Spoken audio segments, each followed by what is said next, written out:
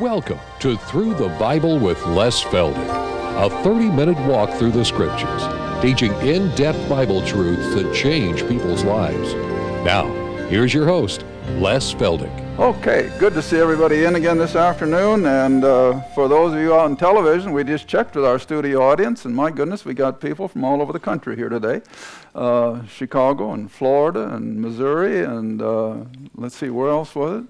Washington State, yeah, and we're just glad to have a representation from almost coast to coast. And again, for those of you out on television, we always invite you, if you're in the Tulsa area on a first Wednesday of the month, check with our girls and make sure we're taping and make arrangements to come in. Oh yeah, and then I forgot about Gloria over there from Florida. Boy, she's been looking forward to this day for months on end. So we appreciate when you folks come in from a distance and spend the afternoon with us. All right, I'm not going to take any more time for announcements because, everybody reminds me this is the only Bible study they really got. So we have to buy up the time, and we'll get as much in as 30 minutes as we possibly can. All right, we're still going to continue on our walk through the book of Psalms, picking out the Messianic Psalms. In other words, those Psalms that are so definitively pointing to and are representing the Messiah in his death, burial, and resurrection. Now, that doesn't mean the rest of the Psalms don't mention it, but they are not as graphic. And so we're just picking out the Psalms that are most graphically describing his first advent and the glory that will follow. Okay, now I'm going to do like we did in the last taping for sure, maybe even the one before. I'm going to kick off, and I'm going to do this maybe every program, because I want people to almost see these two verses in their sleep and be aware of it when you wake up in the morning. 1 Peter chapter 1, and we'll drop in at verse 10 and 11. Remembering now who wrote it, the Apostle Peter.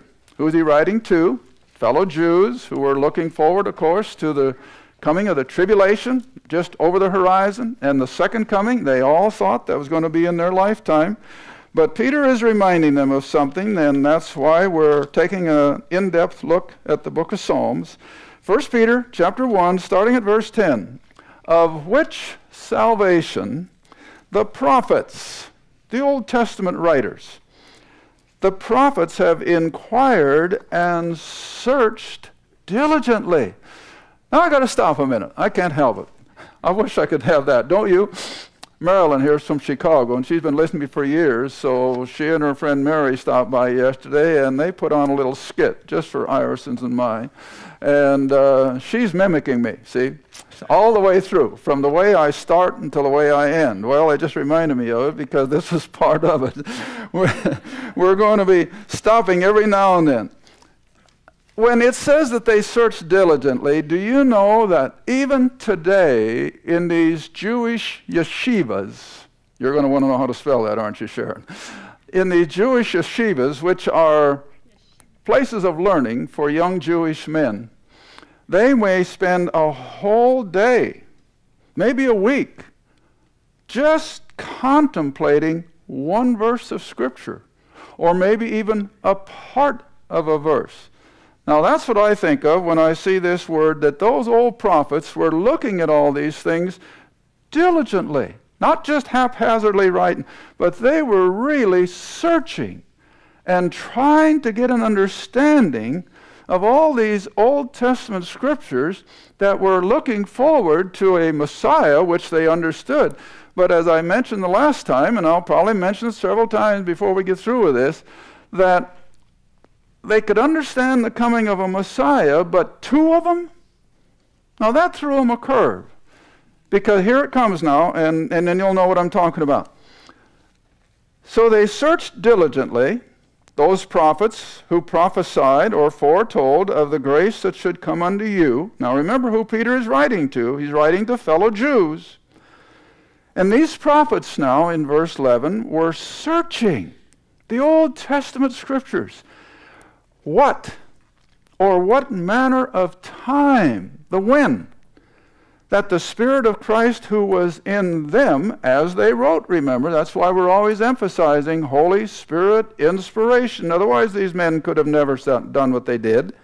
All right? So that the Spirit of Christ who was in them did signify when it, or I prefer he, when the Holy Spirit testified beforehand, through the writing of these prophets now, the sufferings of Christ and the what? The glory that should follow.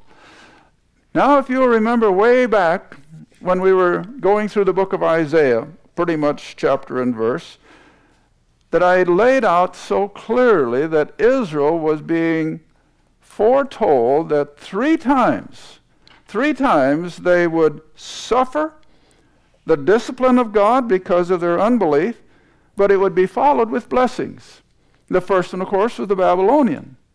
And then the second one, of course, that wasn't followed with blessings so much, but still of an act of God, was the 70 AD invasion and destruction of Jerusalem by the Romans, and then their dispersion. But then the third one was the 7 years of tribulation, to be followed with the glory of the kingdom. And so all through Scripture, this seems to be the format. First the suffering, and then the glory that should follow. All right, now then, I had another brainstorm this morning, like I did last time we taped. I don't remember when it was I just first gotten up, or whether it was while we were having breakfast, but all of a sudden, as I was going over this again, see, I learn these when I teach them often enough. Yeah, I know these verses now by memory. They were searching diligently. What matter of time, see, that the Spirit had testified beforehand, the sufferings of Christ and the glory that should follow. And I couldn't help but think, turn with me now to Romans, honey, chapter 8. Romans, chapter 8. And if it isn't the same thing, it's just unbelievable. It even Paul, with regard to the church-age believer, it's sufferings many times, not always, I'll make that point in a minute here, but what's going to follow our earthly suffering? Oh, the glory of eternity that's ahead of us, see? Okay, Romans 8. Let's start at verse 17. And if we're children, and that we are, if we have become a believer of the death, burial, and resurrection, so if we're children, we're then heirs. Heirs of God, joint heirs with Christ. Now here it comes. If so be that we suffer with him, we may be also, what's the next word? Glorified. See the order? Now, I'm going to be careful here. This does not say that unless you suffer, you can't be glorified. It doesn't say that. But it says it's a possibility that we as believers may suffer, and Lord knows that they did for the last 2,000 years. My goodness, even during Paul's ministry, when these people were converted out of paganism, was it a bed of roses? Why, heavens no, they came under intense persecution. They came under complete rejection by their families and maybe their employers, and all the way up through the last 2,000 years. That has been the case for most believers. You know, we in America have been so blessed that we don't know what it is to suffer for our faith, but most of Christendom has. All right, so I'm going to qualify that in verse 17, it doesn't say you won't have glory unless you suffer, but it's possible. And if it's possible that we suffer, then we go through the suffering with the same mentality that Christ did when he suffered, and that was what?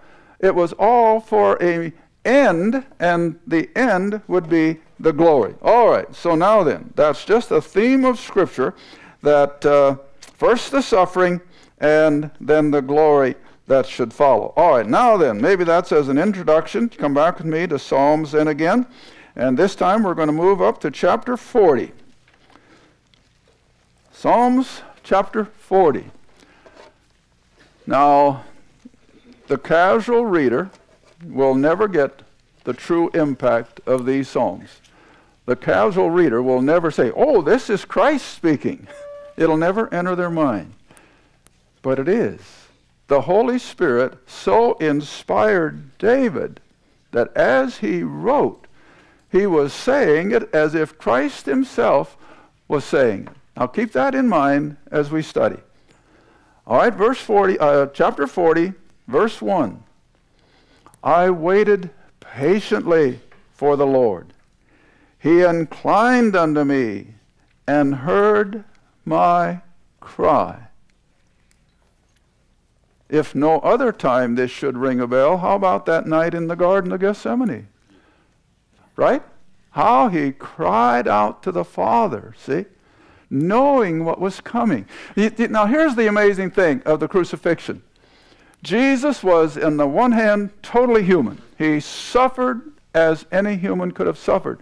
But on the other hand, he had the deity part of him so that he would know what was coming. See? You know that. Even back there in Luke 18, remember, when he had the 12 as they were getting ready to go up to the Passover.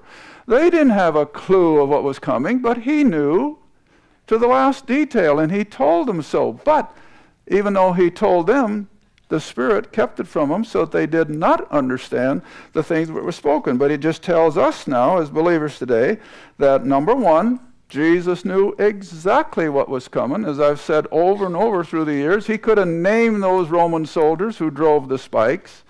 He could have named every person out there in that Jewish crowd that were hooting and ridiculing him.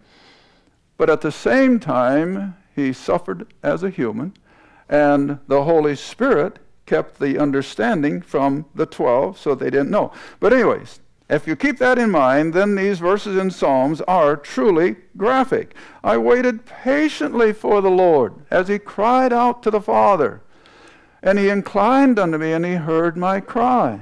Verse 2, he brought me up. Now this is after his death, and he's been in the grave. He brought me up also out of a horrible pit, out of the miry clay, set my feet upon a rock. In other words, after his resurrection, he is now in a position to bring in salvation for the human world, but also to set things in motion for his coming kingdom. And he established my goings. Verse 3, he hath put a new song in my mouth, even praise unto our God. Many shall see it and fear. Now, don't let that word throw a curve at you. What is the meaning of fear, especially in the Old Testament? The fear of God is the beginning of what? Wisdom. See? So the fear that's used here is not a shaking in their boots, but it was an understanding of the mind of God himself. See? All right, so many shall see it and fear and shall trust in the Lord. That is, the God of glory.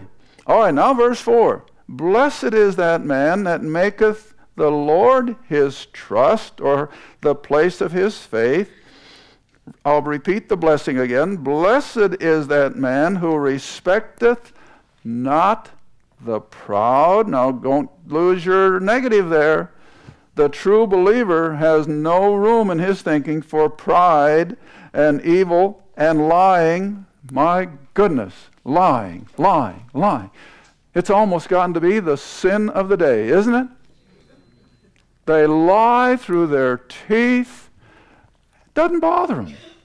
No conviction, no embarrassment. They just go on as though nothing was ever said. In the business world, as well as in everyday life, and I'll never forget. I won't either. I'll pass that one up. Sorry about that. All right. Verse 4 again. So blessed, happy is that man that maketh the Lord his trust, and not the things of the ungodly world. So he doesn't have any respect for the proud, the puffed up.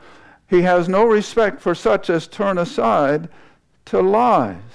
That's just opposite of the mindset of our God. All right, verse 5. Many, O Lord my God, are the wonderful works which thou hast done, and thy thoughts which are to usward. They cannot be reckoned up in order unto thee. If I would declare and speak of them, they are more than can be numbered. All right, now again, that's from the prophetic speaking of the Lord himself. But I can't help but think of a verse that Paul writes, and I'm going to have to use it. That's why I think these things pop into my mind. This isn't in my preparation whatsoever, believe me. But come back with me to Ephesians, because I just had a letter in the mail the other day, or a phone call, I don't remember what it was, but they were asking about this very term. Ephesians chapter 3, verse 8. And if this isn't almost a perfect parallel with Psalms 40 and verse 5. Ephesians 3, verse 8. And again, remember, who's writing? Well, it's the Apostle Paul, writing to Gentiles. He's writing to us. And so he speaks of himself here. Unto me, who am less than the least of all saints, is this grace given, that I should preach among the Gentiles the what? Unsearchable riches of Christ. Now, beloved, do you get an idea what he's talking about? He could never put into any language the riches of Christ. It's beyond human understanding. What little we get, we take by faith, and we glory in that. But, oh, beloved, the understanding that we're going to have someday. But here it is. They're unsearchable. Well, then I had another question that followed it, and I used this for the answer. The individual wrote and asked, what does it mean in verse 18? Now just skip across the page, at least in my Bible, same chapter. This is Bible study, so I don't have to stay on a format. That's why I don't use outlines. I'd go nuts if I had to go by an outline. But here we go across the page to chapter 3, verse 18.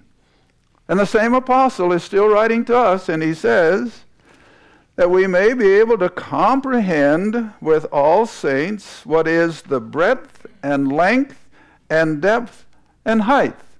Now, what makes that so different? There's 4 dimensions. We live in 3. So what's the 4th dimension? That unsearchable. That's the only way I can put it. That unsearchable that we will never be able to comprehend till we get there. And then we're going to have full knowledge. All right, now you might as well keep your hand here in Ephesians, because I think when I get back to Psalms, next verse. Next verse. Come back. Keep your hand in Ephesians. If you want to, while I'm looking, you can go up to Hebrews, because that's where I'm going to go next. Hebrews chapter 10. But come back to Psalms first so that you'll see what I'm driving at. Psalms 40 again, verse 6. Still speaking as if it were the Lord himself. David is writing it by the inspiration of the Holy Spirit, but it's just as if he's taking the words that the Lord Jesus will speak in his first advent. Psalms 40, verse 6. Sacrifice and offering thou didst not desire. My ears hast thou opened. Burnt offering and sin offering thou hast not required. Now that was 2 of the 4 major offerings in Judaism. So burnt offering and sin offerings thou hast not required. Now I got to stop a minute. Another verse comes to mind. Boy, I'll keep you busy now, won't I, Marilyn? Isaiah chapter 1. Because I think this is also apropos in what we're talking about. Isaiah chapter 1. Start verse 10. Isaiah chapter 1, verse 10. Now I'm using these just to show you what scriptures are talking about. What does Psalms 40 back here mean when it says sacrifice and offerings you did not desire? Well, I thought that was all part of the law. Didn't you? Isn't that part of Judaism, where the sacrifices and so forth? Well, under good normal circumstances, yes. But what had happened in Israel? Unbelief. Did they still practice them? Sure. But did it have any spiritual significance? No. Why? Because they weren't doing it in an attitude of belief and faith. They were just doing it because it was the prescribed religious way to do. Ring a bell? Ring a bell? That's exactly what churches are today. See? All right, but now look what the real attitude was that God hated. Isaiah 1, verse 10, where the prophet writes, hear the word of the Lord, you rulers of Sodom. Now this is from the previous verse, a reference to Jerusalem. So hear the word of the Lord, you rulers of Jerusalem. Give ear unto the law of our God, ye people of Gomorrah, because up in the previous verse he said they were like Sodom and Gomorrah, but it's Jerusalem. All right, now here it comes. Verse 11. To what purpose is the multitude of your sacrifices unto me? Multitude. Have you any idea how many animals were killed every year up there at the temple in fulfillment of these religious rituals? Thousands of them. I think Josephus made the claim of 1 million, and I find that hard to believe. But whatever, I'm going to be a little more easier to accept. But thousands every year were sacrificed. How much of it amounted to anything? Very little, because it wasn't done in the attitude of faith. It was just simply done as a religious ritual. See? All right, read on in Isaiah. So he says, to what purpose is the multitude of your sacrifice unto me, saith the Lord? I am full. Now, how would we say it today? You got it, Charlie. I've had it, God says. I've had it with all of your sacrifices. The burnt offerings of rams and the fat of fed beasts. And I delight not in the blood of bullocks or lambs or the he-goats. You see that? Didn't mean anything to God anymore because it wasn't being brought in the prescribed way. All right, verse 12. When you come to appear before me, that is now in the temple, who hath required this at your hand to tread my courts? Bring no more, or let's put it as we would say it, don't bring me any more of your vain oblations. Incense is an abomination unto me. The new moons, which were all part of Judaism, remember, the new moons and the Sabbaths, the calling of assemblies, I cannot. Away with it. And again, put it in everyday language. What's he saying? I've had it. End it. It doesn't do any good. See? Even your solemn meeting, verse 14, your new moons, your appointed feasts, my soul hateth. And don't forget who's speaking. God is, through the prophet. I am weary to bear them. And then verse 15, and when you spread forth your hands, oh my goodness, what did they think they were doing? Oh, they thought they were showing worship. We were in a meeting one time, honey, you remember, don't you? And I said, what a fake. It's all fake. They don't mean anything. And see, Israel was doing the same thing. Oh, you know, they would pretend that they were worshiping and they would raise their hands and all. And God hated it. It's no different today. All right? So he says, when you spread forth, verse 15 again, when you spread forth your hands, I will hide my eyes from you. Yea, when you make many prayers, I'll not hear. Your hands are full of blood. In other words, guilt, not necessarily of murder, but all kinds of moral guilt. You see that now? All right. Now from Psalms then, let's go up to Hebrews chapter 10, which is a good parallel for Psalms number 40. And verse 6 again, while you're looking, I'll reread it. Sacrifice and offering, thou didst not desire. In other words, speaking of God, he'd had it with Israel's religion.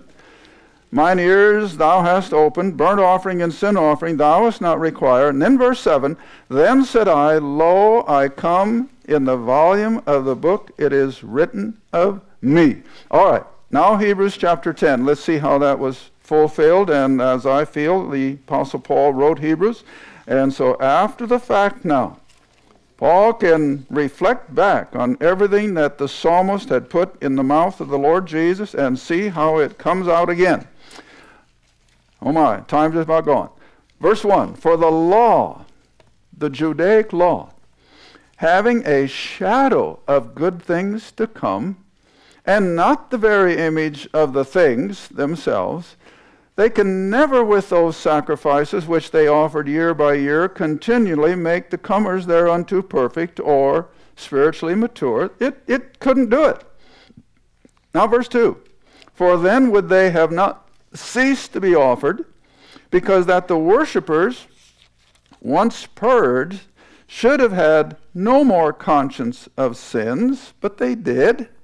Verse 3, but in those sacrifices, the sheep and the goats and what have you, in those sacrifices there is remembrance again made of sins every year. Reading on, verse 4, for it is not possible that the blood of bulls and goats should take away sins.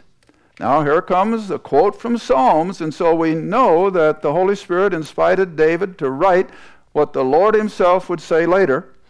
Verse 5, wherefore then, when he cometh into the world, he saith, sacrifice and offering thou wouldst not. Now doesn't that give you goosebumps? It should. Here he is saying the same words that David put in Psalms 40. Now what does that tell us? This book is supernatural.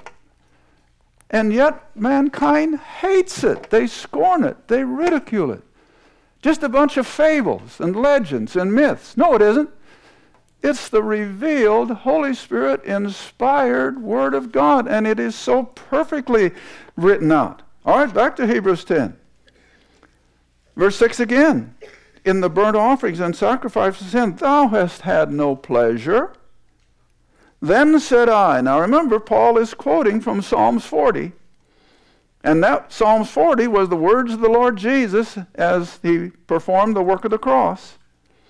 Then I said, lo, I come in the volume of the book, that is, in the Word of God. It's written, to do thy will, O God.